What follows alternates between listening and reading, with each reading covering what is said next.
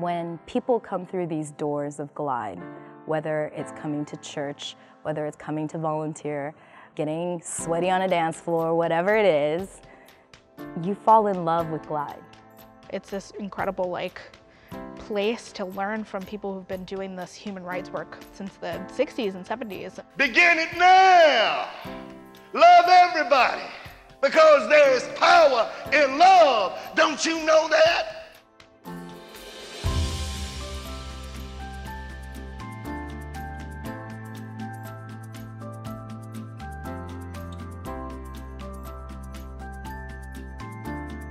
Janice and Cecil and Glide help everybody identify something special in themselves, and I think that's one of the most incredible things you can do in any one person's life, is make them feel seen. I am an organizer in the Tenderloin. We're able to refer people to Glide's different services. We've had people who have been able to find housing. Some of them are now in recovery. Some of them now practice harm reduction. And it's actually made a really big difference and change in their lives.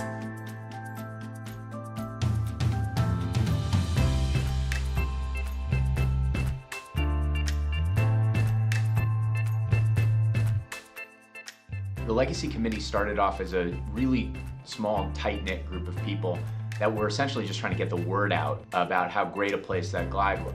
Glide's been here for a very long time, but you're brand new. Do you want to be a part of something special?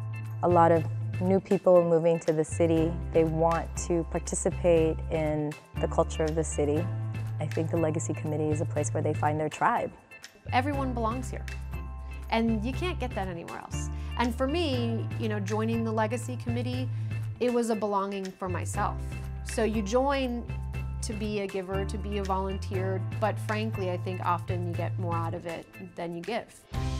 Especially in these moments of darkness that we have in this world that we live in right now. I think Glide provides that sort of match in the darkness, and that is why joy and service seem to be so intermixed here.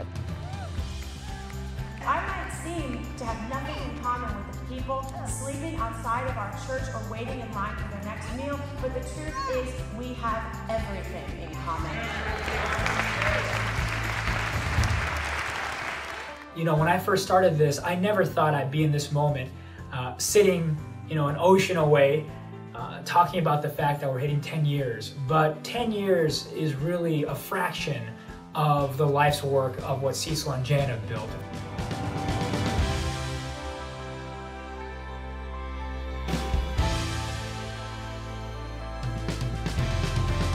I'm proud that the Legacy Committee has expanded far beyond the people and the activities that we did in year one.